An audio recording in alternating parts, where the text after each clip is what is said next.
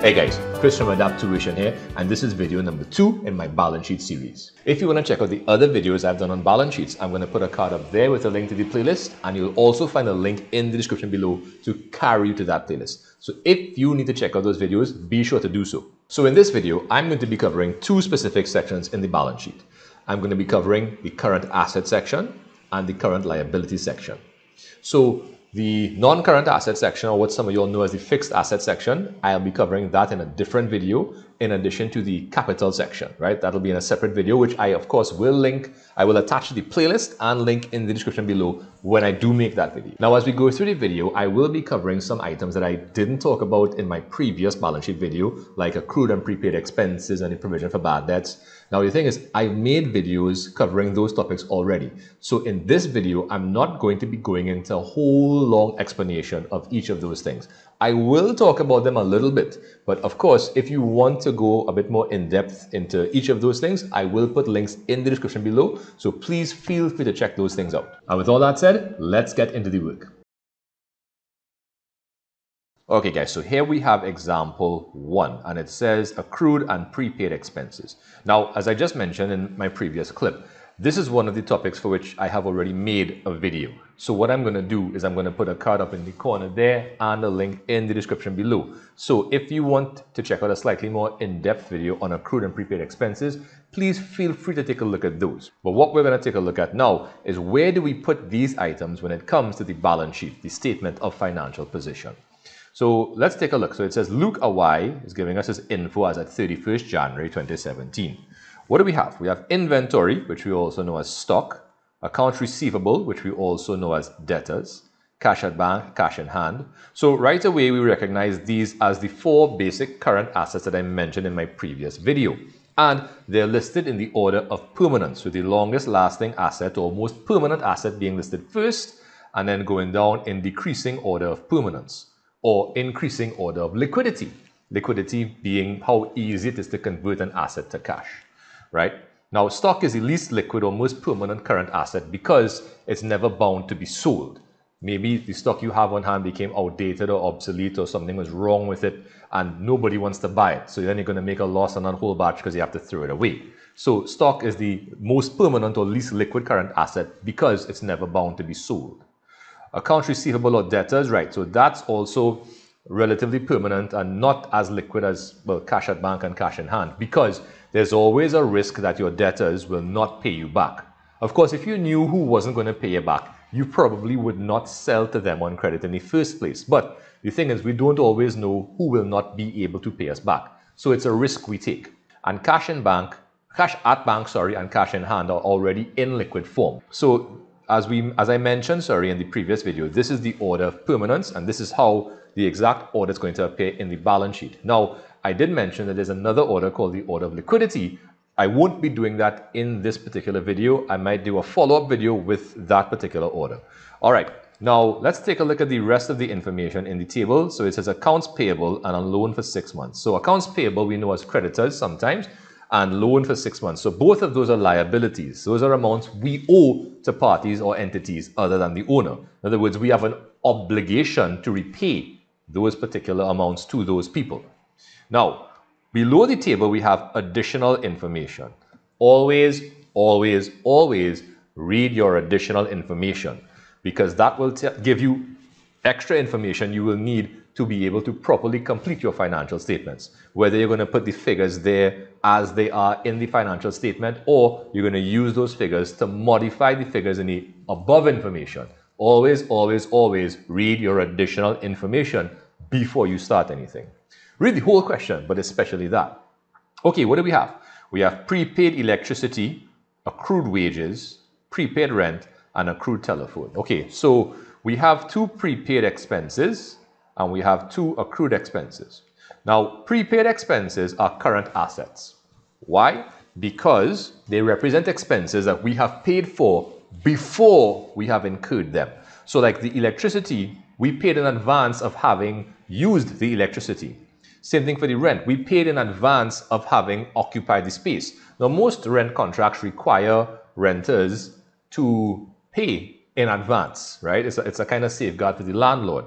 But what that means is when we pay in advance, we now have a reasonable expectation that we will receive a benefit in the foreseeable future, and hence that is an asset. We mightn't own the electricity, we mightn't own the property, but again, we have a reasonable expectation that we will receive that benefit in the future, and that is also an asset. And that's why they are classified as current assets. Now, accrued wages and accrued telephone. So those are both expenses. Wages, what you pay to your employees, telephone, but that's like when you have a phone, you have to pay the phone bill, right?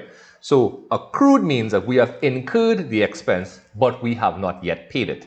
So if you incur an expense and you didn't pay it, it means you owe money for these things. It's like if you go to a restaurant and you order your food and it comes and you eat it and then they bring the bill.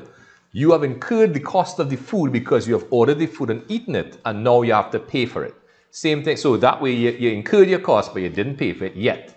And until you pay for it, it's a liability. Just like these things here. These are obligations that we have to pay wages and telephone at some point in time in the future. So those are liabilities, right? And again, they are current because we are most likely going to pay them off within a month or two, right? And again, current liabilities are those liabilities we expect to repay within a year or less. So what we are going to do is we're going to take a look at the balance sheet extract showing just these two sections. So I'm pulling that extract up on the right hand side of the screen now. So please always head up your statements, including your extracts, and head them up properly. Name of the entity, the name of the statement, and the period to which it applies. So we're going to head up our little section here, which is current assets. And the first item we're going to put in is inventory. Again, it's in order of permanence. Inventory or stock is the most permanent current asset. Followed by account receivable, right? So normally now we put bank and then cash if you paid attention to my first video, right? But we have the two prepaid expenses. So where do they go? They will actually go after account receivable, and then we'll put in cash at bank and cash in hand there, and we'll get a subtotal for that section, right? So prepaid expenses are considered more permanent than cash in bank and cash in hand, right? Because of course, cash at bank and cash in hand are already in liquid form. They have already been converted to cash. With prepaid expenses, they're not going to be converted to cash unless we get a refund. But again, we can reasonably expect to receive whatever benefit we've paid for within the near or foreseeable future. And it's less permanent than account receivable because again, there's a risk with account receivable that we won't receive the benefit. There's also a risk here with that as well, but it's usually considered to be less risky than account receivable. Okay, now what about the current liabilities? So let's get the current liability section headed up. And as we see across here, we have accounts payable, loan, and as I mentioned, the accrued wages and accrued telephone. So we're going to put those items there. Let's get a subtotal for that section. And now we're going to take current assets and subtract current liabilities to show net working capital.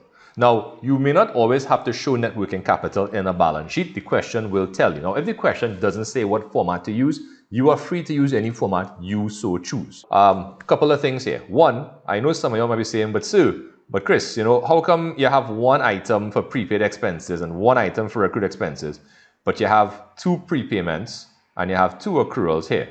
That's because the convention is even if you have multiple prepaid expenses and multiple accrued expenses, you show one line item in your balance sheet for that. You summarize them into one line item because you don't want to overpopulate or overcrowd your financial statements. Yes, they may have a lot of details, but you don't have to have an unnecessarily large number of details.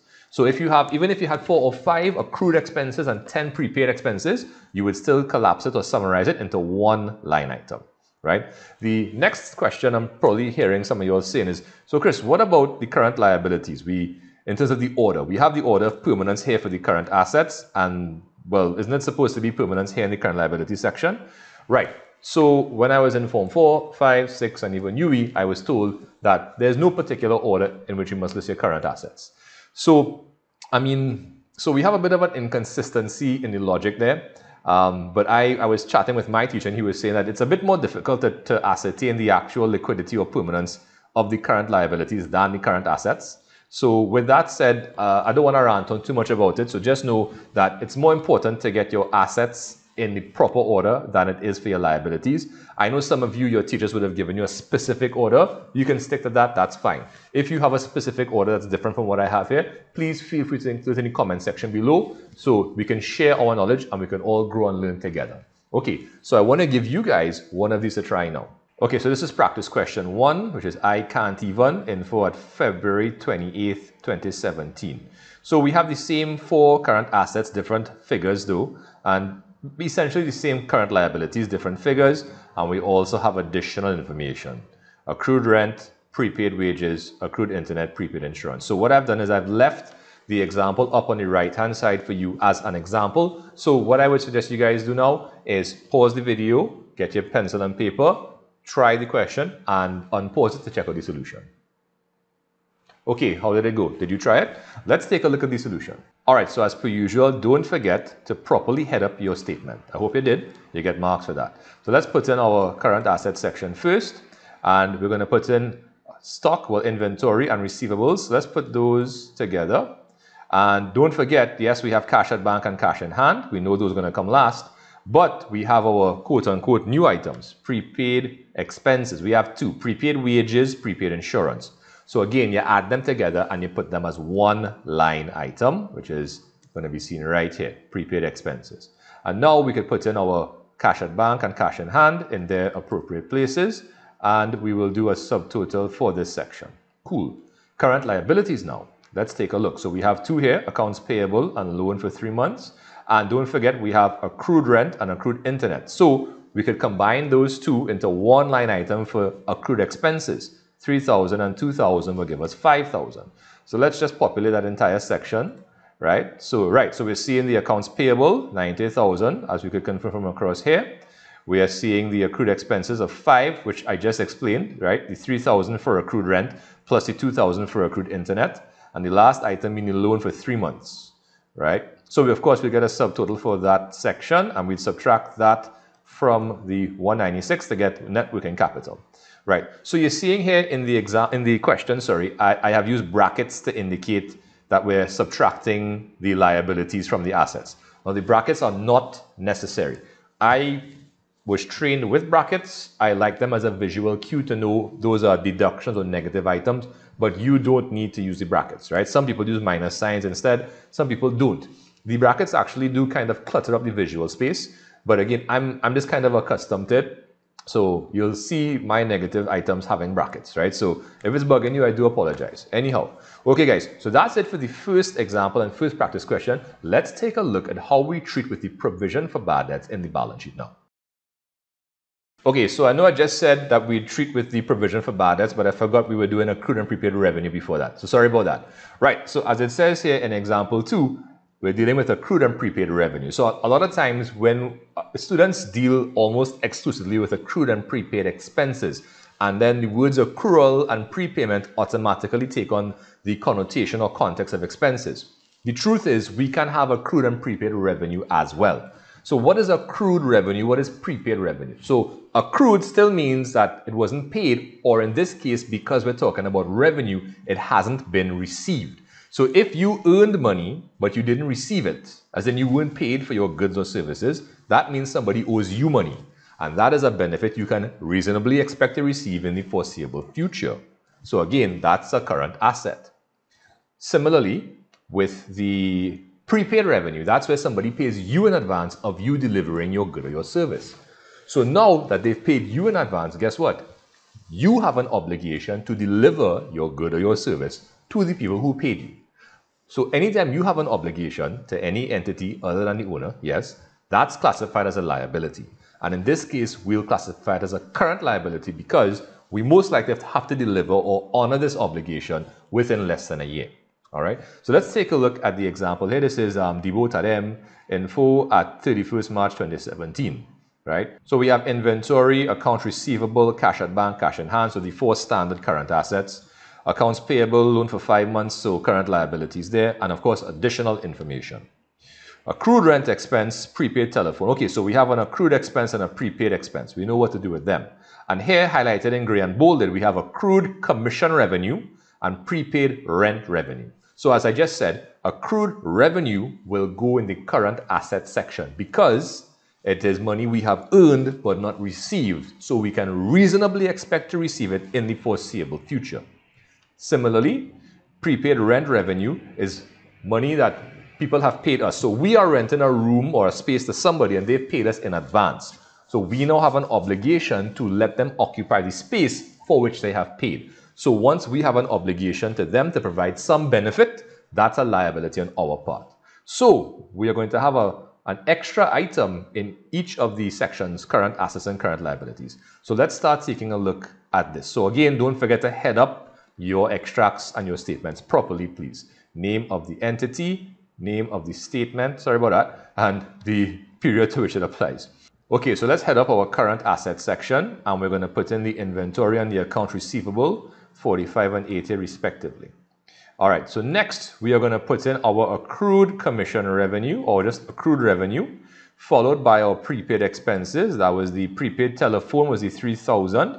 And then of course, cash at bank and cash in hand are going to go last, right? Now, why are we putting accrued revenue before prepaid expenses? Right, so accrued revenue is basically more or less just like accounts receivable. So remember, with receivables, trade receivables, that is where people owe you money when you sell them goods on credit. So they owe you money for revenue that you have earned, but for which they have not, well, you haven't received money from them. Same thing here, right? The accrued revenue, the other revenue like rent of an apartment or some property you might have extra, that's not your main source of revenue. So that's probably why we don't put it together with account receivable. Now it's possible that you can group them together, but for now we want to be able to distinguish between them and understand that they can be shown separately.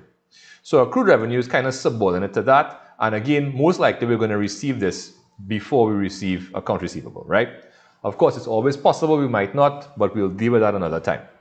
Right, so let's get our, subtotal here, and let's start talking about our current liabilities. Right, so again, we have accounts payable, loan 5 months, and we have accrued expenses and prepaid revenue. So we're going to put those items in, right? So accounts payable, so the 90 and the 60, right? Sorry, 90 here, 60 here, right? And then the accrued expenses and prepaid revenue, sorry. So again, like I said, there's no particular order that I have come across that you have to list current liabilities in. Again, if your teacher has given you one and you want to share with us in the comments below, please feel free to do so, right? And as you can see here, I haven't put brackets, right? So I guess I didn't put brackets in my examples, but I put brackets in questions, right? So we're going to take 227 total current assets, subtract total current liabilities, and get net working capital. Again, you may not have to do this in every balance sheet that you encounter, but pay attention to your instructions. If you aren't given a specific instruction by your question paper as to what type of balance sheet to present, it's up to you how to present your balance sheet. Okay, so time for you to try a question. Okay, so here we have practice question 2. Why you saw information at 30th April 2017, standard stuff here, and in your additional information, we have accrued expenses, prepaid expenses, and accrued and prepaid revenue, right? So we have the 2 new items. So I'm going to leave the example up on the right-hand side just in case you need it. If you want to challenge yourself, don't look at it, just look at the information on the left-hand side. So as I said just now, pause the video, try the question, and unpause it at the answer. Okay, did you try it? How did it go? Did you look at the example? So let's take a look at the solution. Right, so here we go. So of course, don't forget to head up properly. All right, and let's go from there. So we have current assets to start with. We're going to start with our inventory and account receivable. All right, those figures are 25 and 35 respectively. Next, we're going to put in our accrued revenue and then put in our prepaid expenses. So 8,000 and then 5,000. And then we're going to finish it off with the cash at bank and cash in hand, 50,000 and 12,000 respectively. And don't forget to put your subtotal for that section. So now we have current liabilities to deal with. So we have the 45,000 for accounts payable and the 60,000 for the 5-month loan in the table. Now don't forget you have your accrued expenses and your prepaid revenue. So those will also go in this section. Right, accounts payable 45, accrued expenses 7, prepaid revenue 4, loan 5 months 60. We have our subtotal, which we will then subtract from our current assets to give us net working capital of 19. All right. Okay, so hope it's going okay so far. Again, if you have any questions, please feel free to put them in the comment section below. All right. Okay, so now we are going to take a look at the provision for bad debts. All right, so example 3, the provision for bad debts. All right. Now, again, I have a previous video explaining this topic in depth, dealing with the T accounts, the calculations, journal entries, I think even the extracts from the balance sheet, right? So if you want to check that video out, I'm going to put a card up there and a link in the comment section below. So, sorry, a link in the description below. So if you want to check that out first and then come back here, cool. If you want to watch this video, then check it out, no problem. All right, so we have hide card information at 31st May 2017. Typical items here: inventory, account receivable, cash at bank and cash in hand, accounts payable, loan for 7 months. Additional information, that's where our extra information is. So accrued expenses, prepaid expenses, accrued and prepaid revenue, and the provision for bad debts is to be 10% of debtors. Okay, so just a brief explanation of the provision for bad debts. When we sell on credit, that means that we sell goods to customers, but they don't pay us right away. Therefore, they owe us money, and we expect them to pay us that money at some point in time in the future. The sooner, the better. There is always a risk that they will not pay us. So what that means is that the account receivable figure, like for example, this 80,000 here, in that 80,000, there is some portion of it that we are not going to collect. Now, if we knew who wouldn't pay us back, we wouldn't sell to them on credit. But again, we don't know, and hence we are taking a risk. So what we as accountants have to do is we have to be prudent. There's a concept called the prudence concept, also known as conservatism. And prudence is the exercise of caution in the face of uncertainty. Now, how does that apply to what we're talking about here? Basically, what we have to do is we have to estimate what value of that 80,000 we are not going to get. In other words, we have to estimate what value of that is going to go bad and subtract it from the 80,000 to paint a more realistic picture of the debt, the actual money that we reasonably expect to receive and are probably going to get. We're not going to always be or ever be 100% accurate, but we need to have a reasonably accurate estimate in order to have our information in our financial statements to preserve the integrity, right, of that information in the statements. We don't want it to be a statement that has information that isn't reliable, okay? Anyhow, I don't want to rant on too much about that. Like I said in the other video, I explained it more in depth, but I'm hoping that suffices. Now, what does that mean for our current assets section? Okay, so let's bring up the solution here. Well, not solution, let's bring up the actual balance sheet extract. So let's put in the inventory first. Right, okay, sorry, right. I forgot, it's in this column here. So I'm going to put my accounts receivable in this column, and I have to find 10%. So all I'm going to do, listen to it carefully, because I know the provision for bad, this is a sore point for a lot of people. All you have to do is take whatever percentage they give you and multiply it by the receivables figure. 10% of 80,000 is 8,000. So we're going to include that here, and we're going to subtract it from the debtors figure, and that's going to give us net receivables, right? Now, you may have another name for it. I used to call it net realizable value of debtors, or whatever the case was, and I was told that that's apparently wrong. Okay, cool. Let's call it net receivables, right? So again, what we do is we take the provision percentage and we multiply it by the debtors or the receivables figure. 10% of 80,000 is 8,000, and you subtract that from your debtors figure, right? Again, that's to bring down the debtors figure to paint a more reliable or more realistic picture of the actual amount of money we expect to receive. Because again, we know in this 80,000 there's going to be some proportion of debtors who aren't going to pay. But we don't know, so we're estimating to give a more reliable estimate of the actual debtors figure we expect to collect. Okay, so what else do we have to put? So of course we know prepaid expenses, accrued revenue, right? Those will go here as well. So let's put them in, right? So 7 and 8, so that's the prepaid electricity and the accrued revenue. And then finally we have cash at bank and cash in hand. So those are going to go there, and I'm going to put the subtotal right away. Okay. So from there now, let's talk about the current liabilities. So that kind of stays the same. There's nothing that changed between the last section and this section, right? As in accounts payable, loan for 7 months, accrued wages, and prepaid rent revenue. So all those items are going to go in this section here. Let's get the subtotal to go with it. right? And oops, right, so I have brackets, so I should be consistent in my presentation. Right, and then we're going to subtract that 196 from the 262 and get 66,000 for our net working capital.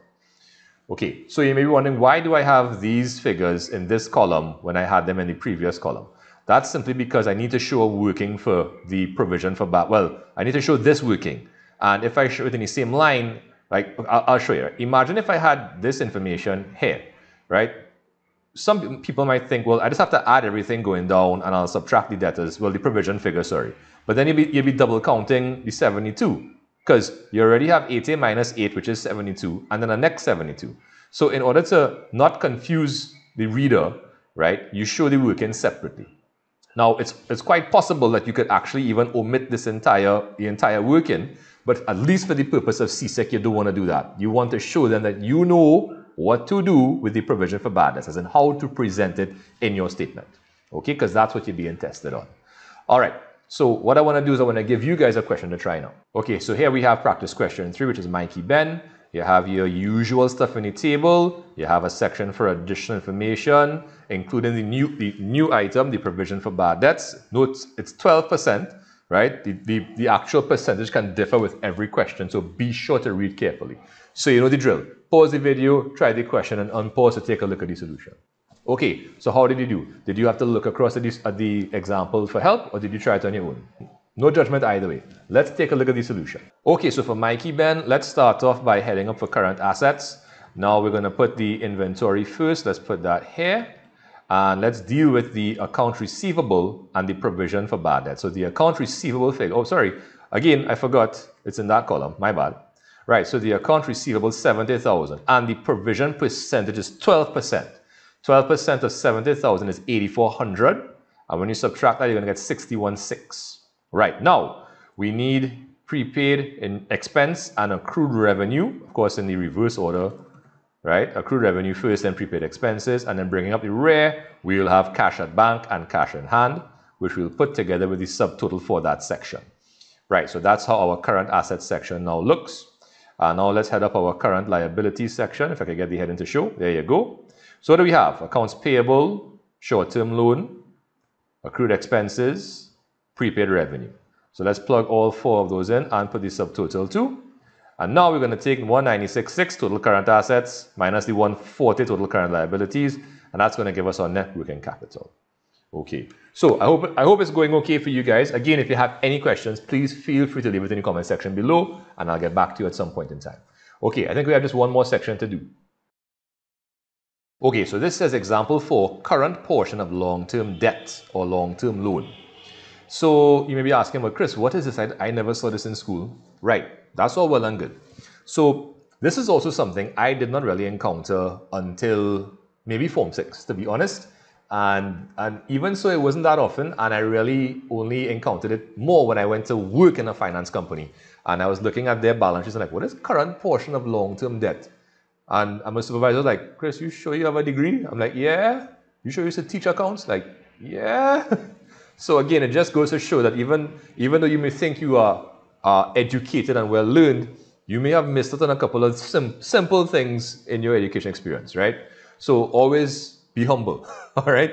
And be open to learning. Okay, so the first word here, current, that kind of tells us something about where we're going to put it in the balance sheet, in one of the current sections, either current assets or current liabilities. And long-term debt. So debt is not a word that you guys might be familiar with. You might be more familiar with liabilities. Debt and liabilities are synonyms, right? The higher you go with accounting, the more you'll encounter the word debt as opposed to liabilities, right? It's not to say liabilities is an obsolete word or it's not used anymore. That is not correct. But debt is just easier to say than liability, isn't it? Try it out. Right, and then long term. Now, again, we used to use the word the phrase long term before we now use non-current, right? But yeah, I didn't really want to put non-current because then it would have caused this heading to fit into 2 lines, and I didn't want that. So yeah, not a real valid reason. But anyhow, right. So let me explain. So we know current liabilities are those liabilities which we will end up repaying within a year or less. Cool. All of the examples and questions you guys have done in this video they've all had a short-term loan or a current loan that's been due within 5 months, 7 months, 9 months, 3 months, whatever the case was. Of course, we know we have loans that are due over longer periods of time, 5 years, 10 years, 25 years, 50 years, etc., etc. Those are non-current liabilities or non-current loans. But remember, when you borrow money, you have to pay it back. Now, the structuring of the repayment agreement differs for every debt instrument, for every loan. Some instruments you might be able to repay it at the very end of the loan. So if it's a 10-year loan, you mightn't have to pay back anything until the 10 years has passed. However, the more popular one is where you pay back an installment in regular time intervals, right? Or the same time intervals. So like every year, you might pay back a piece of that 10-year loan, or maybe every 6 months, or maybe every 3 months, or maybe every month. What that means is that at any point in time, let's say you have a 10-year loan and you have to pay back a piece every month. That means that within the current year, you have 12 portions, 12 pieces of that long-term loan that are now due within 1 year. So it means from the big non-current loan, you have a smaller piece that is due within 1 year or less. So therefore, you have a current portion of the long-term loan or a current portion of a non-current loan. So I know the terminology might be kind of confusing to some people. I understand. I do apologize if I haven't done a good job, right? But let me just go over it one more time. So if you borrow money for 10 years and you are promised to pay it back month by month, it means that in any given year, you have a piece of that loan to pay back. So it means you are repaying that liability, piece of it within 1 year. Let's say it's 2021 now, you're repaying, and let's say it was due in 2030, as in the loan has to be fully repaid by 2030, but every year from 2021 to 2022, 2023, all the way to 2030, you are repaying a piece of that loan every month. It means every year you have 12 pieces of that loan that are paid back within the year, and hence are non-current. And hence are current.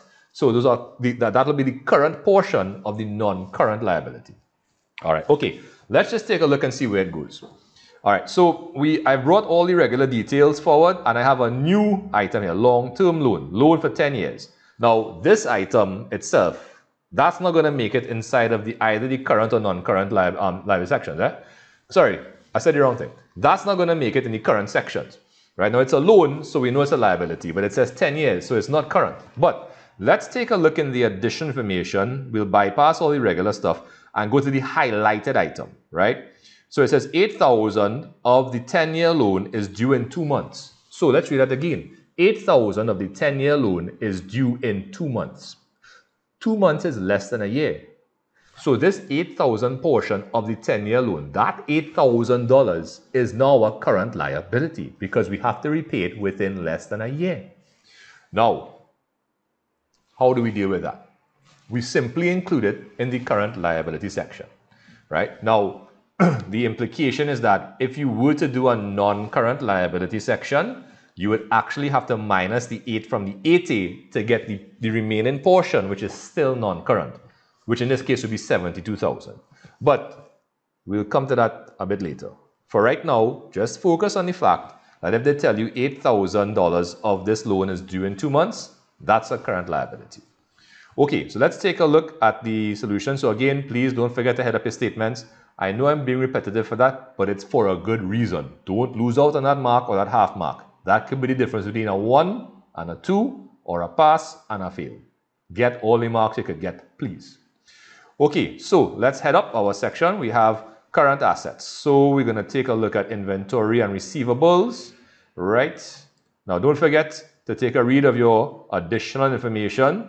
There's a provision for bad debts, 10% of debtors. So 10% of 40 is 4,000, and 40 minus 4 is 36. That's our net realizable value. Now, we have a prepaid expense and an accrued revenue. We're going to include them next. And, of course, bringing up the arrears per usual, cash at bank and cash in hand. All right? I now realize I didn't do any bank overdrafts. I should have done one. Anyhow, maybe next time. Okay, so now let's talk about current liabilities. So we have the loan for 6 months, not the loan for 10 years. That is not current, right? Always remember to read your information carefully. Okay, so accounts payable is the 60,000. Sorry, I didn't highlight that one. So 60,000. We have accrued expenses, we have prepaid revenue, and we have this 8,000 portion. So let's put all of that in, shall we? Accrued expenses, prepaid. Oh, all right. So the loan for 6 months, and then the current portion. So LTD stands for long-term debt, right? But of course, you could put current portion of non-current loan, whatever floats your boat, man, right? Right. So now we have total current assets, we have total current liabilities. So we are simply going to subtract those two to get net working capital, right? So again, the new item here is this current portion of long-term debt, which you will usually find explained to you, or you will be informed about in your additional information section. So I want you to know that if you see it there, you know what to do with it. Okay, so I'm going to give you guys one to try now. All right, so this is practice question 4, hatch who, bless you, right? Information at 31st August 2017. So we have the usual stuff here, and we have a loan for 5 years. So that's kind of unusual. Normally we don't have any non-current stuff, and we're not doing any non-current sections. Additional information, so accrued insurance, current liability. Prepaid wages, current asset. Accrued revenue, current asset. Prepaid revenue, current asset. Wait, why am I doing the question for you? Well, I done start, so I might as well finish. Provision for bad debts, 15% of debtors, so we know what has to happen there, right? Aha, the new item. 20,000 of the 5-year loan is due in 6 months. So again, let's read it again. $20,000 out of the 100 for the 5-year loan is due in 6 months, which means that that portion, 20,000, is due within less than 1 year, which makes that 20,000 current. Okay, so I'm going to leave the example up on the right-hand side. You know what to do. You know the drill by now. Pause, try the question, unpause. Okay, how did it go? Let's take a look at the solution. All right, so again, don't forget to head up, please, right? Let's go. So we have current assets. So we're going to start, of course, with our inventory and our receivables. Let's put them where they're supposed to be.